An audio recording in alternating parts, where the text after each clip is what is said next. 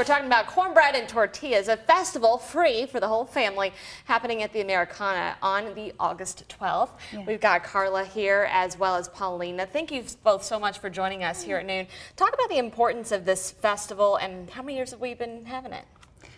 Well, this is the first year we've had it in Louisville. Okay. We had it in Lexington last year, but the interesting thing about it is it's a festival and it's also a show. So we're doing a collaborative show with Appalatin, the local band, and she does traditional Mexican dance, I do Appalachian music and dance. So it's a collaborative show that will be ongoing to show this and celebrate the connections between Kentucky cultures and various Latin American cultures.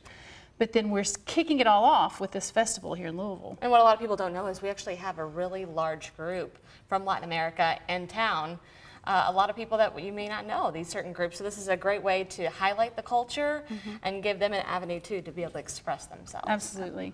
Go ahead and talk a little bit about some of the things you brought. These are representative, I would say, of what you may see. Yeah. We're talking about the festival. You said food, dance, some concerts, obviously. We have free workshops. We have music workshops. We have sewing workshops, traditional sewing. This is just some traditional craft of Appalachia. And corn, to us, was just a great symbol because it's so important in Kentucky culture and it's so important in Appalachian culture and also Latino culture. So it kind of symbolizes what brings us together, especially with the food traditions. Just, you know, we all get along.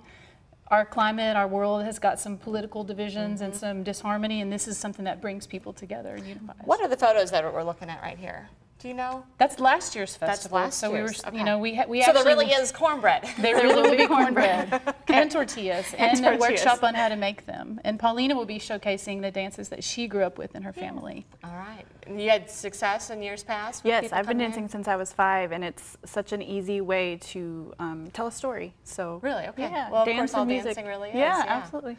Let's talk about how you can get involved. It is a free event, so it's everyone totally is invited. When and where? It's going to be Saturday, August 12th from 11 a.m. to about 10 p.m. at the Americana Community Center over on the south side. And we've had a lot of wonderful community support. The Fund for the Arts, La Casita Center, Americana Community Center, Kentucky Foundation for Women, and then, of course, working with Appalatin. And is there a Facebook group for this? There's a Facebook group, and we also have a website, which is just cornbreadandtortillas.com. We've got the schedule posted, and it's really for the whole family. Yeah, perfect. Thank you guys so much, Paulina and Carla, for joining us today. We hope it's a big success. Thank you. Thanks at the for having us. Americana.